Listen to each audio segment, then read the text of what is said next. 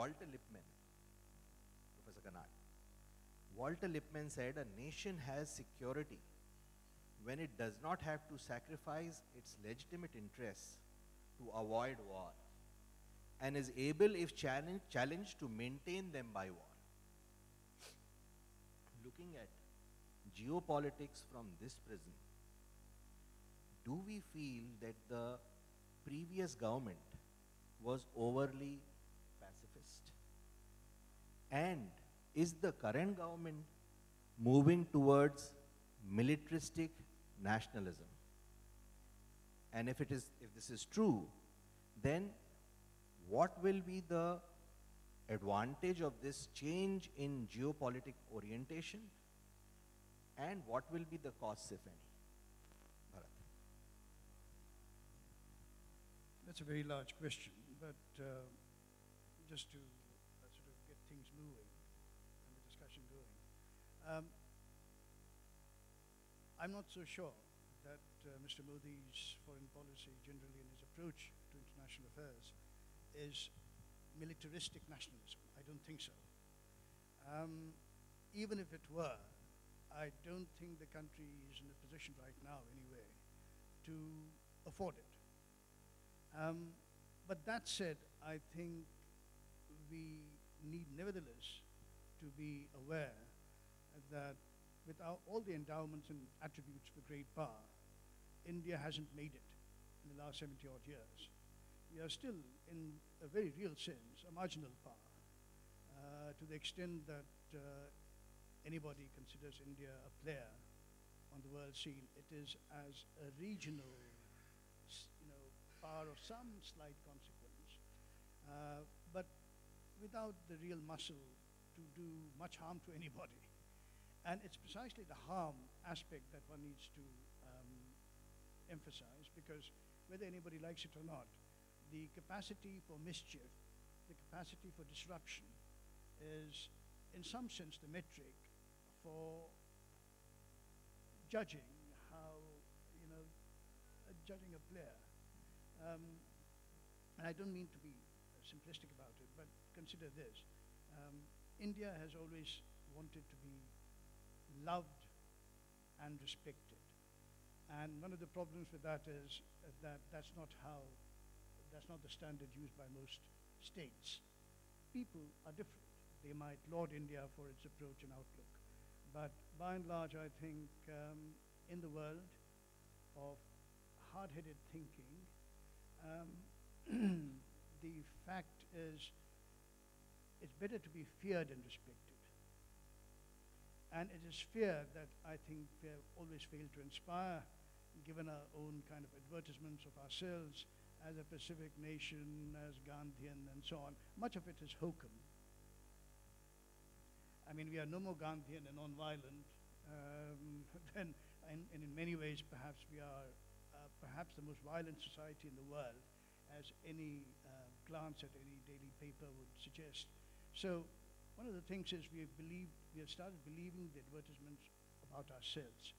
It's one thing to advertise ourselves as something, quite another thing to believe our own advertisements about ourselves. And that, I think, is a great liability. The simple point to make, I think, is that India has been far too collaborative. It has always sought to be part of a club. We always want to join somebody. And that has been, as I say it, my failing. I believe in realpolitik, hard realpolitik, and in some sense, that's the approach I take and have always taken. And I'm not much taken up by the notion of soft power and so on. If you look at history, soft power has invariably buttressed hard power. It's not the other way around. You have to have hard power first. It's because America has a globe-girdling fleet and now a military presence that, say, Hollywood has its impact. It's not because Hollywood produces John Wayne films that US is great. You get the point. So in our sense, in our case, we try to make it the other way around, that we have Shah Rukh Khan and Bollywood, and we have great classical music, and lately Khichdi festivals and so on. This is not going to help us become a great power.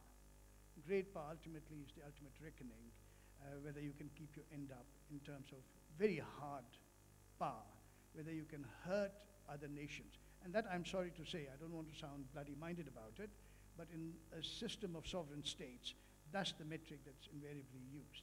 And that's where I think we have failed.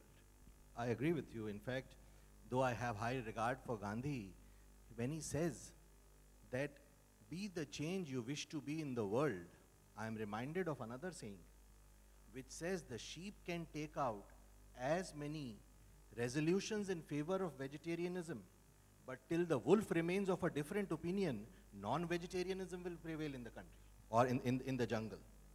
The second point which I thought was that, again from the animal world, I'm reminded of that if you think that the world will treat you fairly just because you are a good nation, it is like thinking that the bull will not attack you because you are a vegetarian.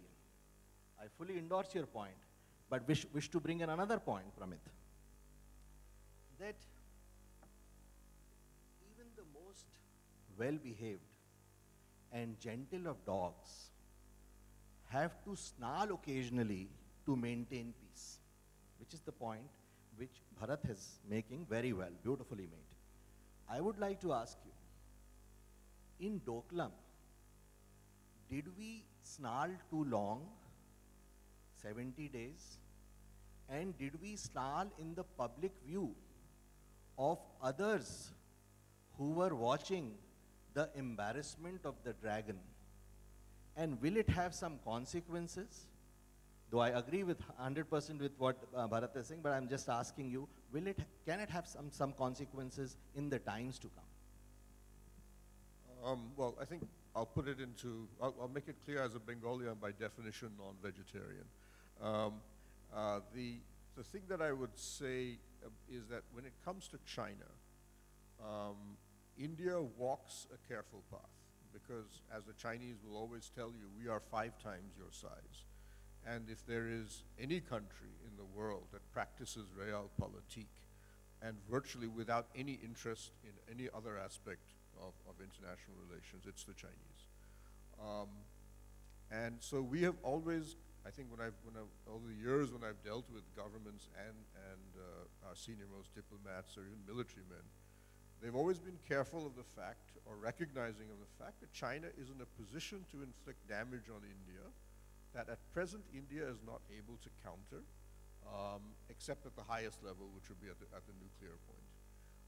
So we've tended to walk back and forth when it comes to the Chinese, partly because of the memories of 1962, which I think still, many ways, defined our military strategy in a very defensive posture, arguably until very recently.